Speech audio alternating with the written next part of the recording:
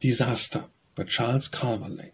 'Twas ever was from childhood's hour, my fondest hopes would not decay. I never loved the tree or flower, which was the first to fade away. The garden where I used to delve, short-frock'd still yields me pinks in plenty. The peartree that I climbed at 12, I see still blossoming at 20. I never nursed the dear gazelle, but I was given a parroquet, or I did nurse him with unwell. He's imbecile, but lingers yet. He's green with an enchanting tuft. He melts me with his small black eye. He'd look inimitable stuffed and knows it, but he will not die. I had a kitten, I was rich in pets, but all too soon my kitten became a full-sized cat, by which I've more than once been scratched and bitten, and when for sleep her limbs she curled, one day beside her untouched plateful, and glided calmly from the world, I freely own that I was grateful. When I bought a dog, a queen, a tiny dear departing puck, she lives, but she is past 16 and scarce can crawl across the rug. I loved her beautiful and kind, delighted in her purred above woe, but now she snaps if you don't mind, 'twere lunacy to love her now.